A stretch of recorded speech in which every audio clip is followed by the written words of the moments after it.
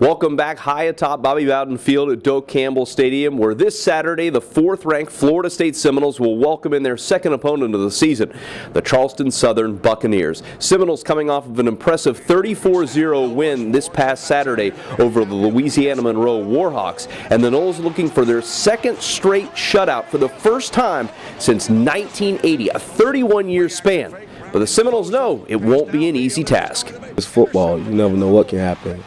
And like I say, just respect your opponent. Like Coach Fisher say, you got to respect your opponent. And how you do that? By giving them your best, playing football. It's very important. We have to focus, because if we don't focus on this team, then it's a loss. A loss is a loss. We don't want to lose and take any team too lightly. And we're just gonna have to focus even more week in and week out. We got to take it each game, one game at a time. Nobody likes to be disrespected, and especially when you.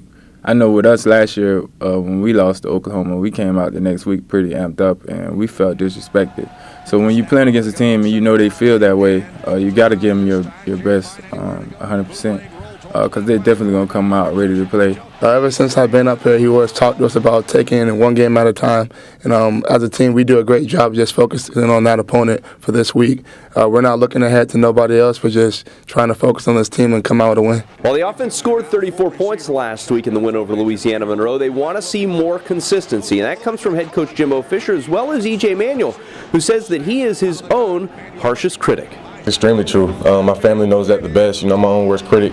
I always, had constructive criticism from my dad growing up. So I kind of learned to, coach myself when I was younger, anyways. But I always had that about myself, and obviously I'm going to be my own worst critic. Because I know, I feel like I can make every single throw out there. And I don't feel like I'm perfect or anything like that. But I always want to strive for that. And when I don't reach it, I get upset at myself, but just try to, fix it and move on. EJ's a perfectionist, but I was a lot happier with him than he thinks of himself. He wants to be perfect. And I said, hey, you only had about 4 or 5 plays in there that were not like we wanted. Made some nice throws. Made a great back shoulder throw to Burt, and Burt made a great catch on a 3rd and 15 down there in one of the drives. I was very pleased with. The read he got to get to there was really good. I mean, really good, and showed me really understanding what we're doing. So there's a lot to work on, but I was very pleased for the first game. We're now joined once again by Seminoles.com senior writer Brandon Meller. And Brandon, I think it's very difficult for anyone, including the fans, to not look past Charleston Southern and looking at that #1 matchup between Oklahoma and Florida State under the lights next week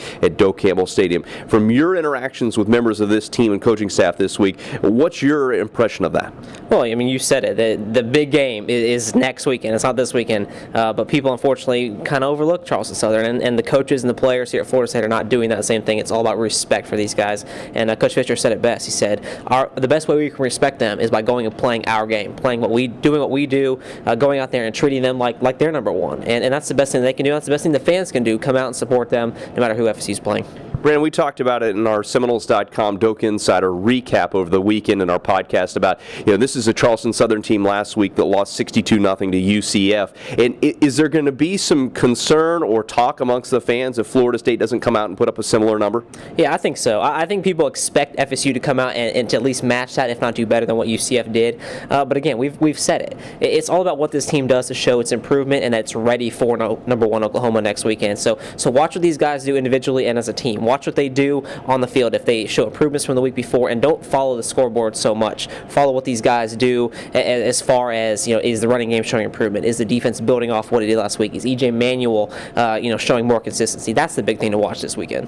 Make sure you tune in to Seminoles.com after the game. Brandon Meller's full post-game recap will be online immediately following the game, as well as all of our highlights. If you didn't check those out last week, they are very, very impressive. We got the call of Gene Deckerhoff and William Floyd under our highlights, as well as Scott Kotick and Lane Hurt will be down with the players for live post-game reaction on Seminoles.com. Throughout the game, you can follow. We've got multiple options that you can interact with our staff here at Seminoles.com. We have a live chat. We have Twitter interaction. We also have Facebook feeds throughout the game that'll be going on. If you haven't gotten your tickets left, still some good news. We have some tickets available for this weekend's game, but they're moving fast. It is Youth Day, so all youth tickets start at $12. It's a great opportunity to bring family out here to Doak Campbell Stadium. The weather should be gorgeous this Saturday night. 6 o'clock kickoff time on ESPN3. That's it for now from Doak Campbell Stadium. We'll see you back here on Saturday, Florida State and Charleston Southern. For Seminoles.com, I'm Ryan Pinsey.